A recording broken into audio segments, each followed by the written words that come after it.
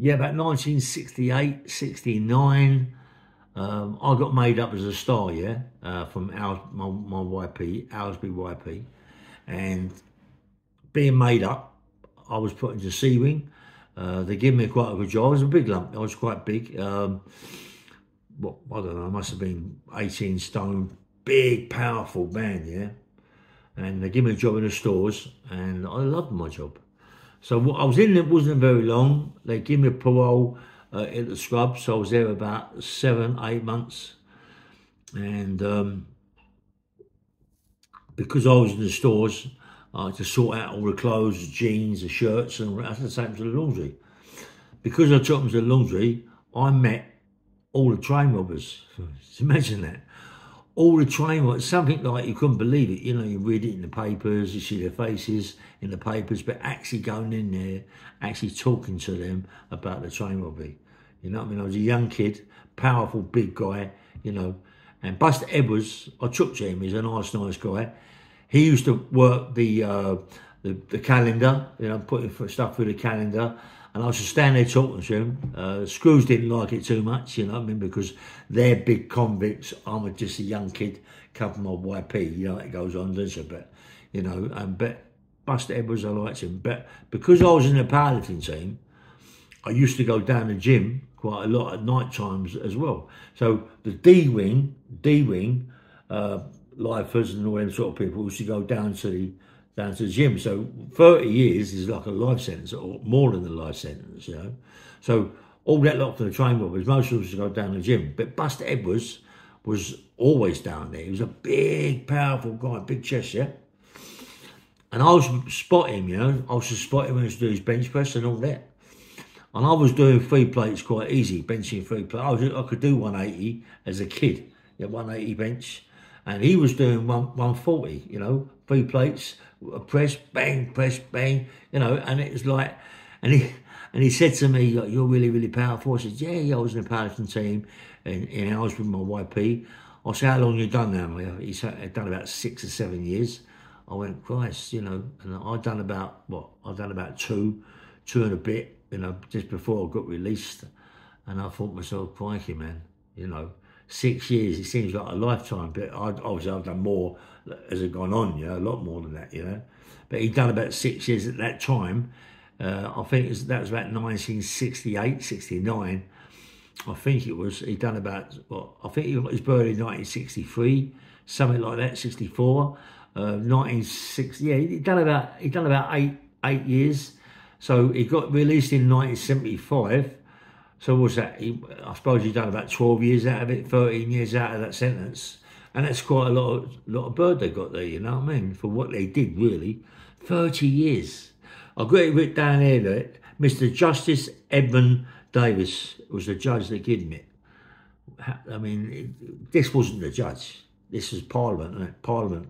You can imagine, can't you? You've got to put these people away for a long time. You've got to let people see that, you know, you robbed the Royal Mail train, the Royal Mail, you're going to get sentenced to a big sentence, 30 years. That's crazy. That's mad, 30 years.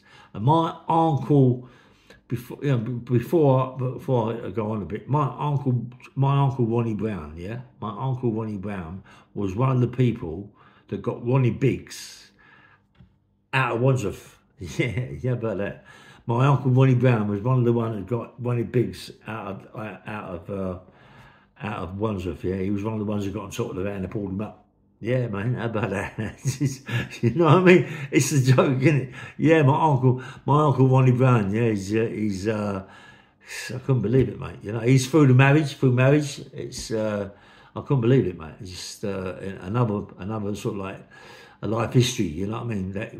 To hear that, yeah. But I mean, later on, I got put away in 1974 for a big sentence. But Buster Edwards wasn't really at Waterloo Station until at 1975, 76. And I missed that, you know. I missed that. Actually going there and talking to him.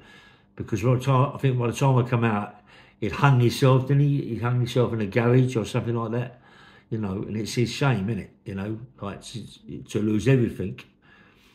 They lost everything, didn't they? They had nothing, you know what I mean? They lost so much. The only one really got anything out of that was Biggs, Ronnie Biggs. He was the only one that got a nice life out of that, you know, going to Brazil and all that happened to him. Then he got Mills. Was it Mills that tried to kidnap him? I had trouble with Mills when I worked at the venue Victoria. Me and Mills didn't get on too well. Verbal fights and bits and pieces. Mills, SAS, you know, and Royal Guard and all that game. You know, and when I was in the venue, we had trouble with him. Anyways, but so that's with Richard Branson. I think Richard Branson has something to do with Mills going over there to get Biggsy out. And it's a big thing, when it come on.